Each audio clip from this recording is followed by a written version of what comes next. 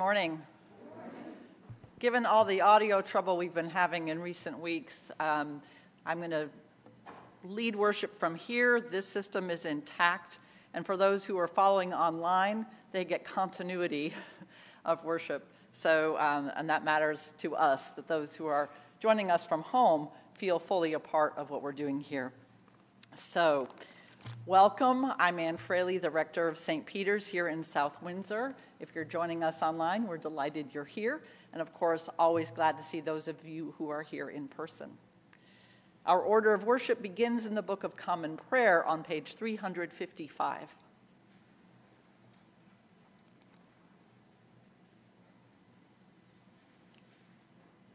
Blessed be God, Father, Son, and Holy Spirit, and blessed be his kingdom, now and forever. Amen. Almighty God, to you all hearts are open, all desires known, and from you no secrets are hid. Cleanse the thoughts of our hearts by the inspiration of your Holy Spirit, that we may perfectly love you and worthily magnify your holy name, through Christ our Lord. Amen.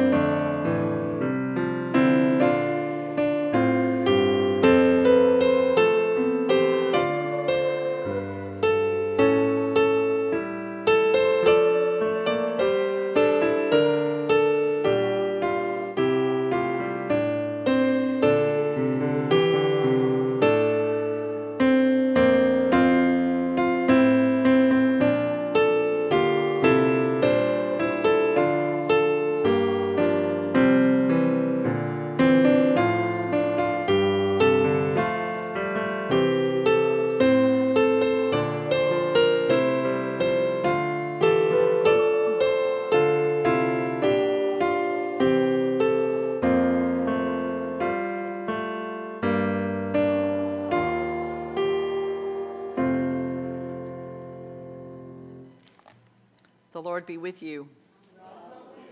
Let us pray.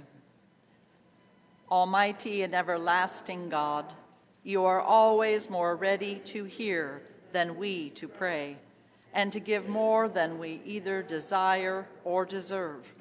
Pour upon us the abundance of your mercy, forgiving us those things of which our conscience is afraid, and giving us those good things for which we are not worthy to ask, except through the merits of Jesus Christ, our Savior, who lives and reigns with you in the Holy Spirit, one God, forever and ever. Amen. Please be seated for the lessons.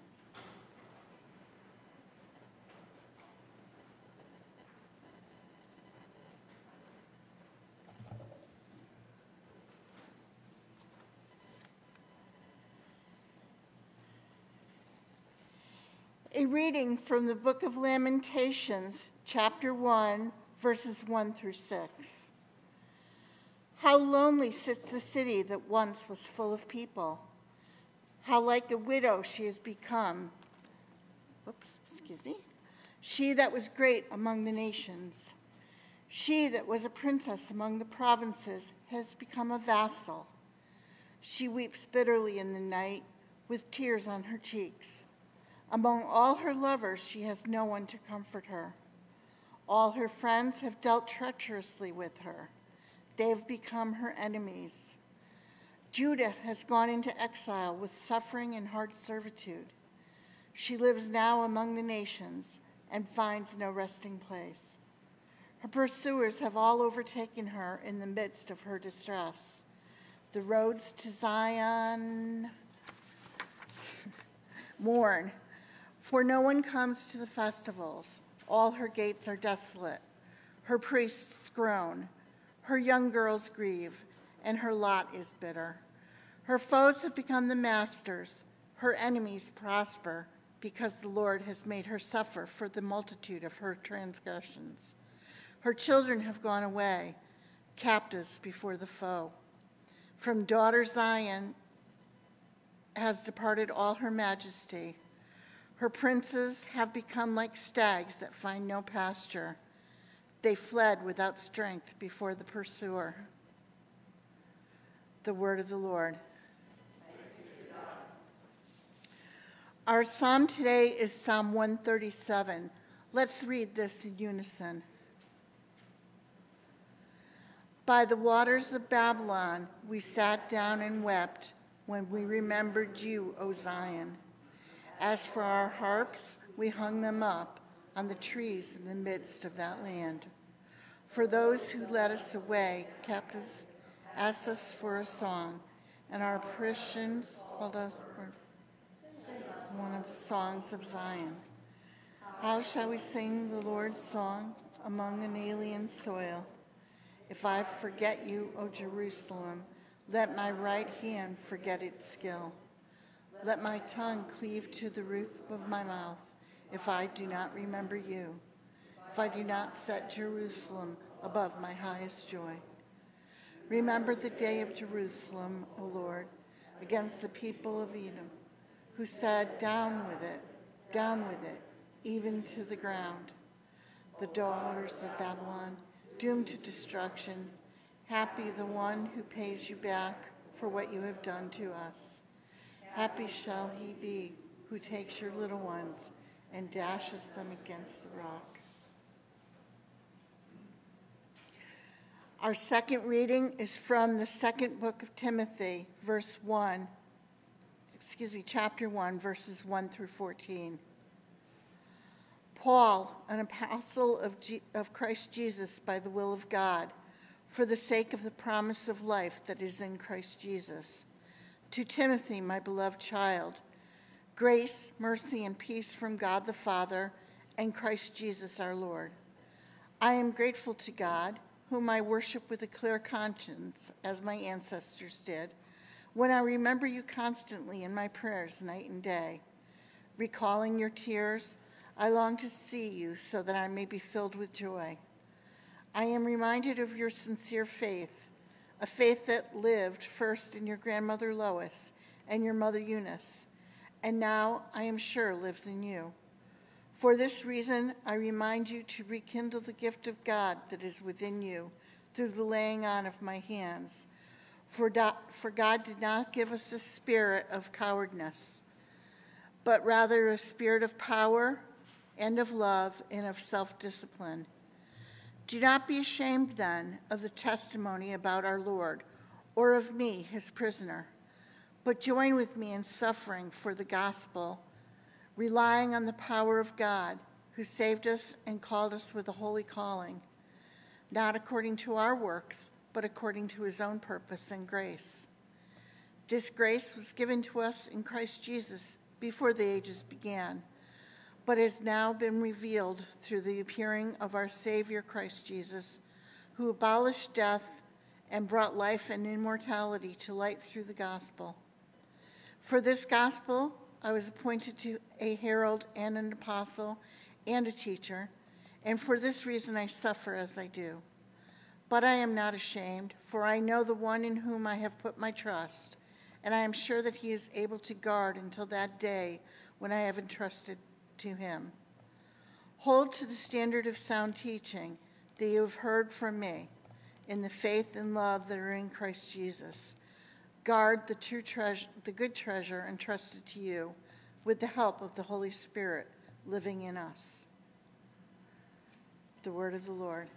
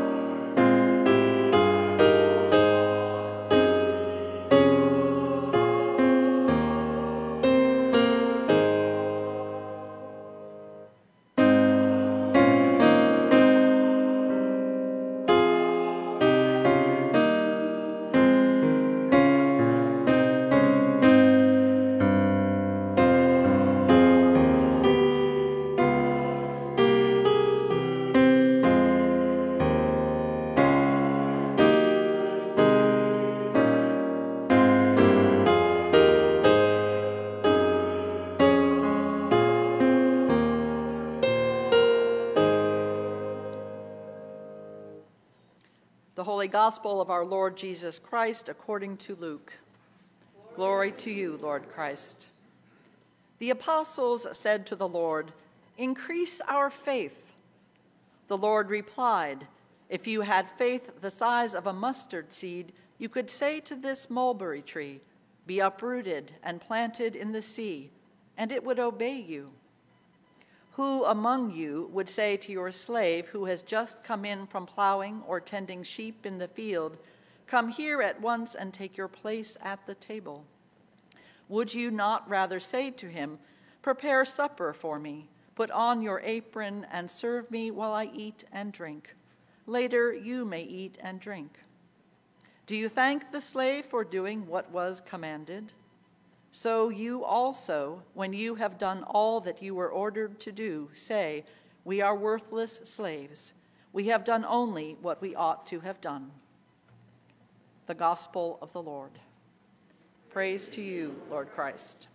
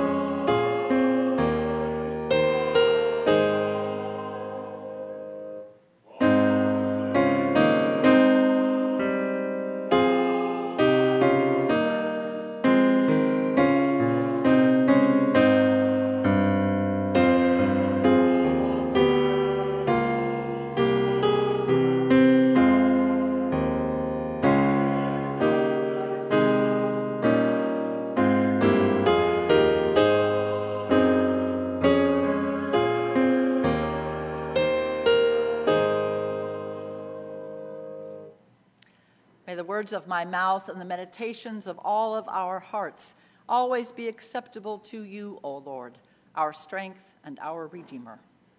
Amen.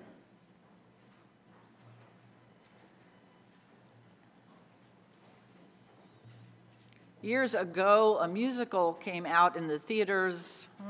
I was in junior high, so I won't tell you when that was, but that just sort of places it a little bit in history, called Oliver. Does anybody that ring a bell? A few people are nodding. Has some great songs, great songs. And the story, if you're unfamiliar with it, there's a long arc to it, but in the beginning, what sort of sets the scene is that there's this orphanage, and one of the orphans is named Oliver. And as orphanages, and this took place in London, turn of the century, maybe last century, those kids didn't get much to eat, and what they were given to eat was pretty nasty. But even so, among the boys there in the orphanage, they decided that they wanted to ask for more. And one of them was going to be tasked with going up to the master to say, "I want more." Oliver got the short straw. And up he wanders with this little bowl in his hand and his head sort of bowed and his eyes looking up through his hair and his cap. And he says, "Please, sir, I want some more." And the master goes, "What?" It's a very bold voice. And he repeats himself, "Please, sir, I want some more." Well, in a sense, the disciples are doing that to Jesus today. Now, granted, they haven't been getting this paltry meal, and they're fairly well cared for in their context. But they're saying to Jesus, more, increase our faith. And Jesus basically says, nah. He tells this story about how they should just be doing what's expected of them. And in fact, he suggests a couple of other things. And that's where I want to focus this morning. The first is he's basically saying to them is, you have what you need. You have what you need. Consider that if you had the faith of a mustard seed, the size of a mustard seed, you could move this tree into the water. That's pretty powerful faith. You have what you need. if you would but tap into it. But most of us go along in our life of faith and we get into a ritual or a routine and pray a certain way at a certain time of day, perhaps with someone else, with not. We have our rituals related to prayer and to our faith life. But as happens often with rituals, they kind of get stuck. Think of it a little as though, as a young child, if you kept wearing the same pair of shoes all the time, after a while, your feet don't fit into those shoes. And you think something needs to give. And very wisely, you say to your mother or your father or your caregiver, I need new shoes. So in that particular sense, some adjusting and adapting is necessary. Now, we all know a fair amount about adapting these days. During COVID, we adapted a lot. We adapted here, you did at home, you did related to your workplace, with your social life, in all manner of ways. We learned how to adapt. Some adaptations were easier than others, but we did what we had to do to make sure we got what we needed. In the same way, with the tools available to us in our life of faith, we have what we need, and when we need to adapt, we say, okay, this time of day isn't working so well. Let's try a different time of day. Or these prayers are feeling kind of stale. Let's see if there's another way I can pray that will deepen and enrich my prayer life and my relationship with God. When things aren't working the way they need to, we adapt. We look around and see if we have what we need to do that adapting, and if not, then we go out and say, I need to start over. I need to add to my toolkit. And here's the second part of what Jesus is getting at today. He is all we need. Now, not necessarily he, the person. We can't possess Jesus. When people say Jesus is all I need, I often say, what does that mean? I can tell you what it means for me.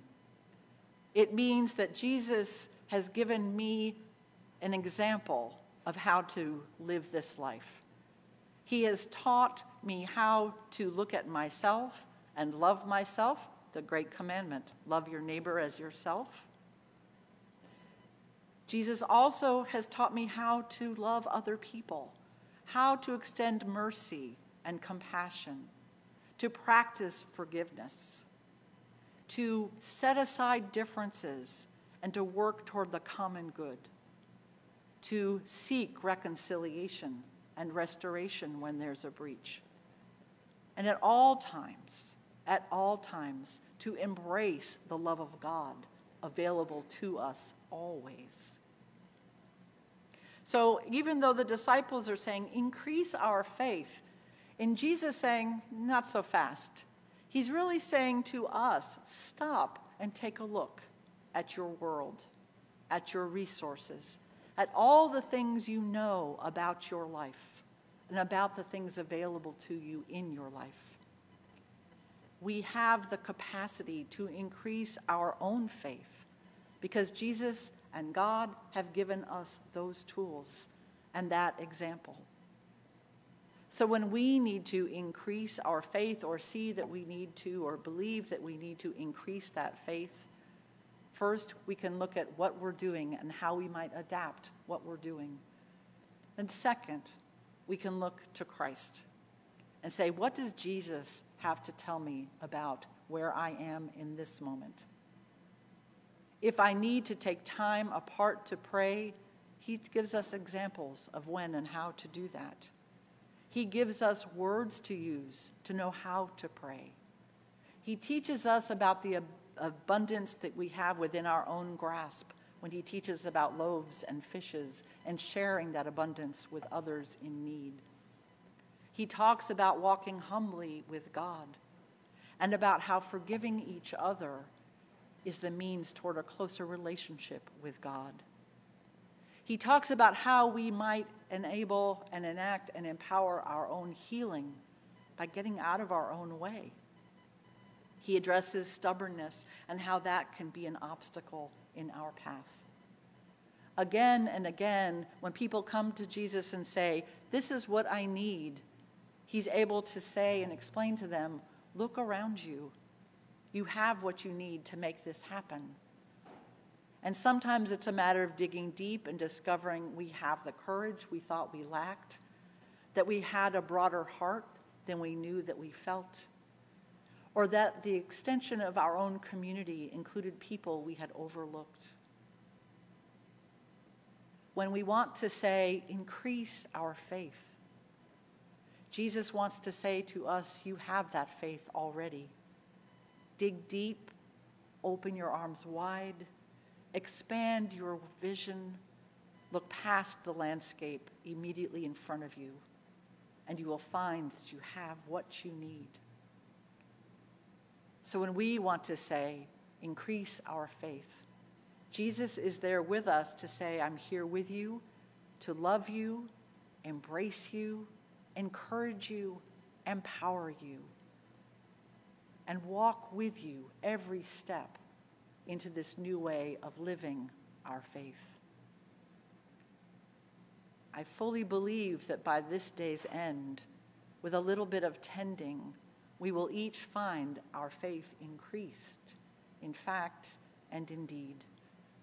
And over again, God finds ways to open our world to practice that faith, to discover that it has grown and deepened, and gives us opportunities to exercise all the things available to us to live that faith.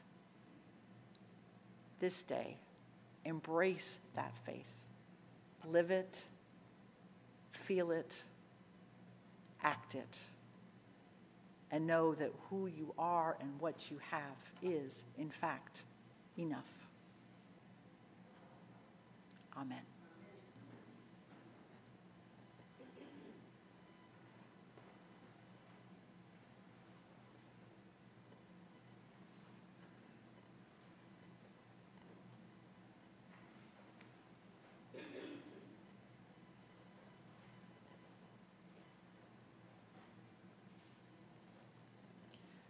Will you please stand and join me in reciting the words of our faith as found in the Nicene Creed, page 358 in the Book of Common Prayer.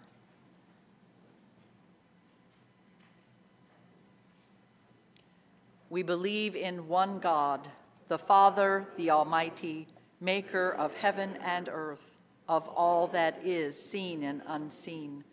We believe in one Lord, Jesus Christ, the only Son of God, eternally begotten of the Father, God from God, light from light, true God from true God, begotten, not made, of one being with the Father.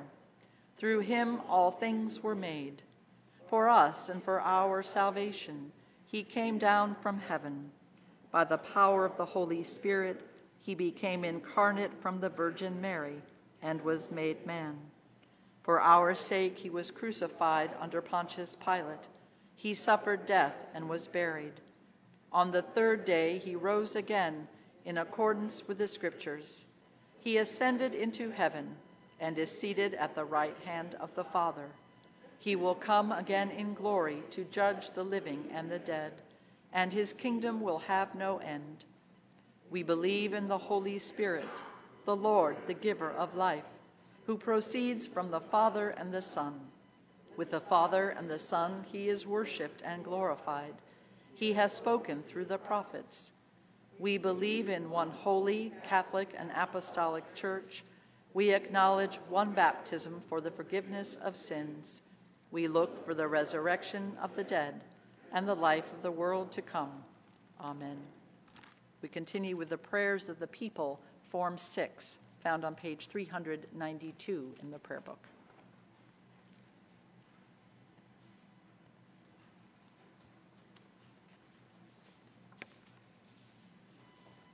In peace, we pray to you, Lord God.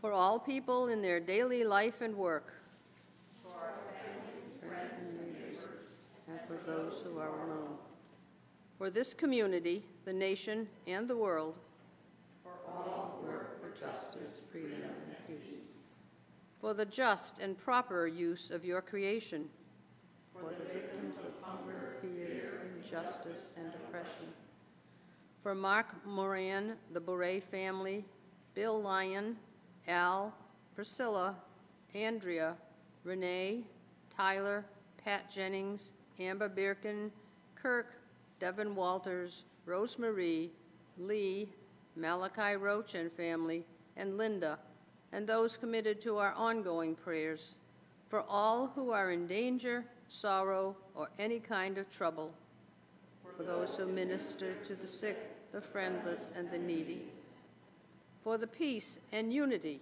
of the Church of God, for all who proclaim the gospel and all who seek the truth, for Michael, Ian, and Laura, our bishops, for Jeffrey, our bishop-elect, for Nigerian bishops, John and Marcus, for Anne, our rector, and for all bishops and other ministers, for all who serve God in his church, for the special needs and concerns of this congregation, for the raising up of leadership at St. Peter's, for the following needs: a treasurer in 2023, faith formation leadership for our youth, and members of our 2023 stewardship team, for the concerns and organizations supported by St. Peter's through mission, especially Africa Education Partnership, for members of our armed forces serving at home and abroad, and for their families, especially Michael Friel and Richard Nunez Jr., who are deployed, Kenneth Fraley Jr., Jason Dorval, and Ryan Waite, for victims of natural disasters and human violence throughout the world, especially the people of Ukraine, for communities in Florida impacted by Hurricane Ian, for residents of eastern Kentucky recovering from devastating flooding, for victims of gun violence in the United States, their families and communities, for Indigenous, Asian American, and Pacific Islander peoples impacted by racism, by centuries of anti-Black bias, and for others seeking to undo the harm of racism and hate. We pray for all who govern and hold authority in the nations of the world, for groups to whom we extend hospitality through the use of our building, especially the Hindu community group. Hear us, Lord. In our parish cycle of prayer, we give thanks for all the animals we have as pets in our world, the ministry of the Eucharistic ministers, for parish members, the Horwitz family, Martha Holroyd, and the Hubney family, for Nancy Torchio Zemko and Glenn Flanagan, who are celebrating birthdays this week. We thank you, Lord, for all the blessings of this life.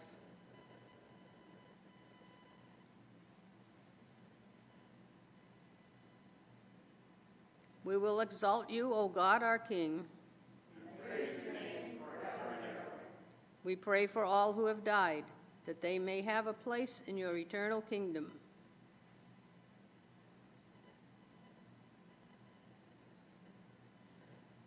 Lord, let your loving kindness be upon them who put their trust in you. We pray to you also for the forgiveness of our sins.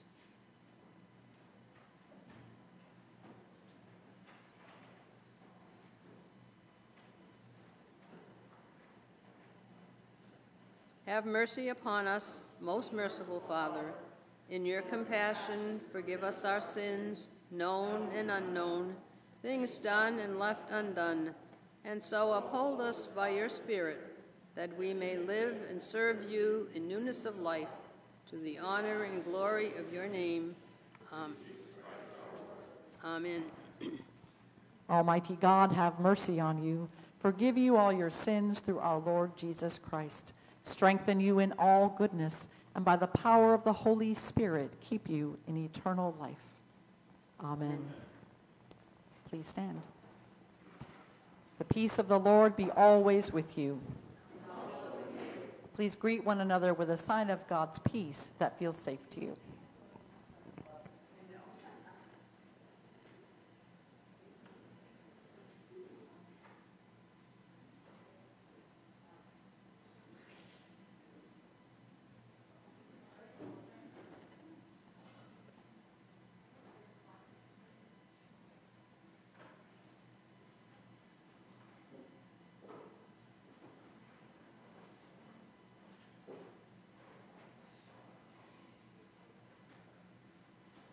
Walk in love as Christ loved us and gave himself for us, an offering and sacrifice to God.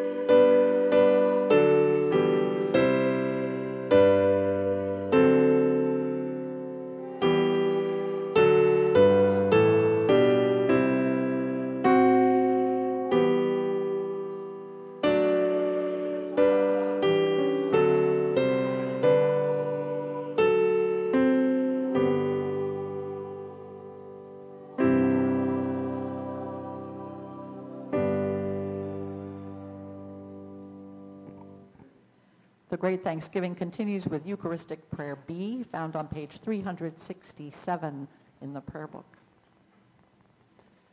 The Lord be with you. Lift up your hearts. Let us give thanks to the Lord our God. It is right and a good and joyful thing, always and everywhere, to give thanks to you, Father Almighty, Creator of heaven and earth. For you are the source of light and life. You made us in your image and called us to new life in Jesus Christ our Lord. Therefore we praise you, joining our voices with angels and archangels and with all the company of heaven, who forever sing this hymn to proclaim the glory of your name.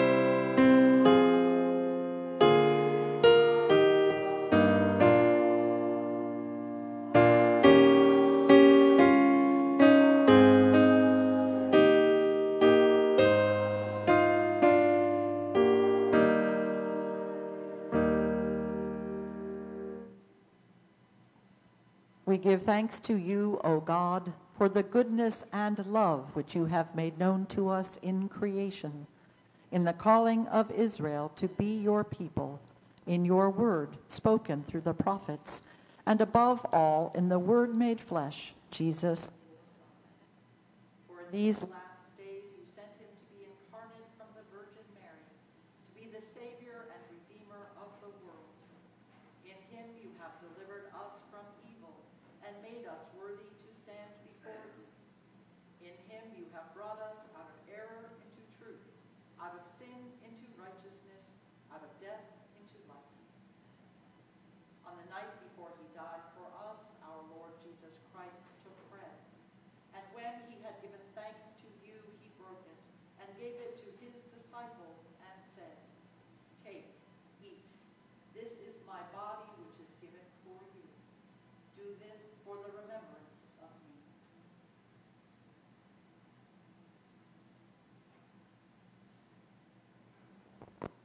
After supper, he took the cup of wine, and when he had given thanks, he gave it to them and said, "Drink this, all of you. This is my blood of the new covenant, which is shed for you and for many for the forgiveness of sins. Whenever you drink it, do this for the remembrance of me."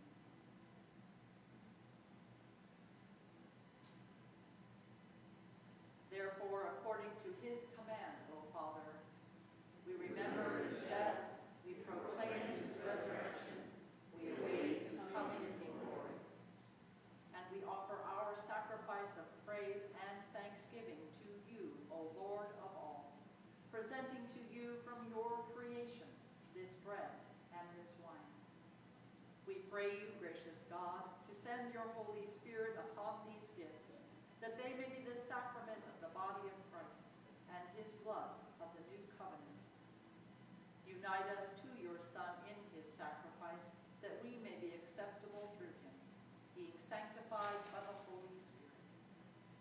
In the fullness of time, put all things in subjection under your Christ, and bring us to that heavenly country, where with Peter and all your saints we may enter the everlasting heritage of your sons and daughters.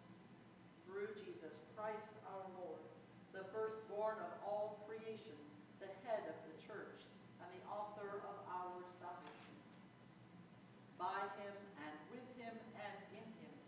the unity of the Holy Spirit, all honor and glory is yours, Almighty Father, now and forever. Amen. And now, as our Savior Christ has taught us, we are bold to say, Our Father, who art in heaven, hallowed be thy name. Thy kingdom come, thy will be done, on earth as it is in heaven. Give us this day our daily bread, and forgive us our trespasses,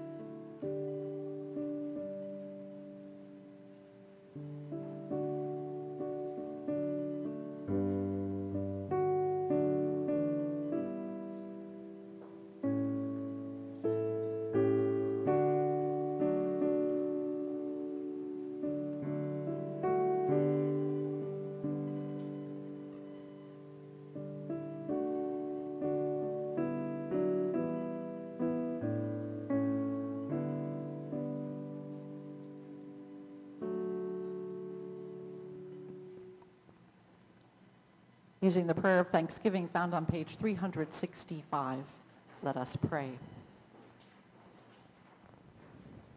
Eternal God, Heavenly Father, you have graciously accepted us as living members of your Son, our Savior, Jesus Christ, and you have fed us with spiritual food in the sacrament.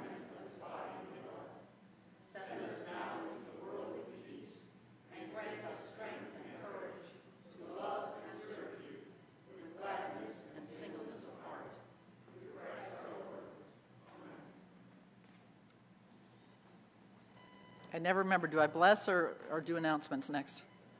Announcements, okay, have a seat. I think I can do it without my glasses on.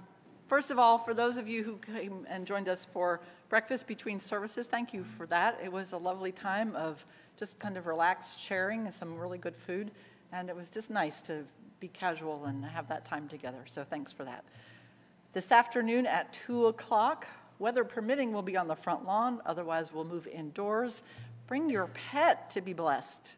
If you don't want to bring your pet, but want to bring a memento of your pet or something that represents your pet, let's say you have an unruly critter like I do at home, bring that. If you want to remember a pet who has passed, bring a photo or something, again, to remember that pet.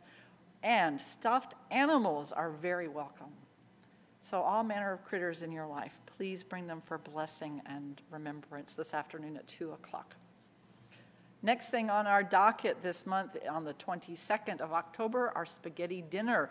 We're resuming the previously annual spaghetti dinner, October 22nd. Details about timing will be forthcoming. And then the next day, we're instituting what we are calling Undie Sunday, where we are encouraging people to bring undergarments to be given to members of the homeless community in Hartford. That's an item of clothing, apparel that they are in dire need of. So we have that. And that's kind of, oh, and then crop walk. Amanda, is there anything about that you want to draw attention to? It's October 16th, and you're welcome to sign up to walk, or you can donate, contribute to the St. Peter's team. It'll be leaving 1 o'clock.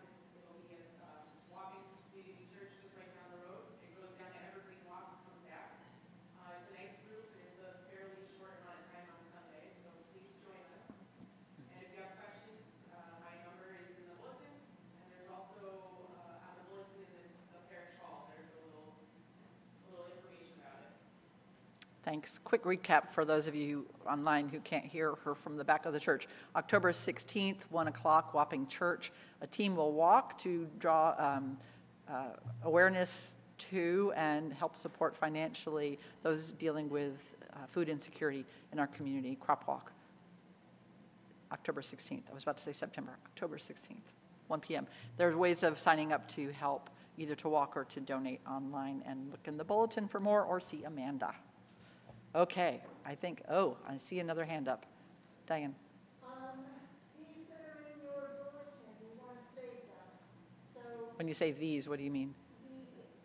the inserts in Christ alone. The inserts for In Christ Alone. So we're going to begin assembling a new songbook, and it will have the music like what you have in front of you.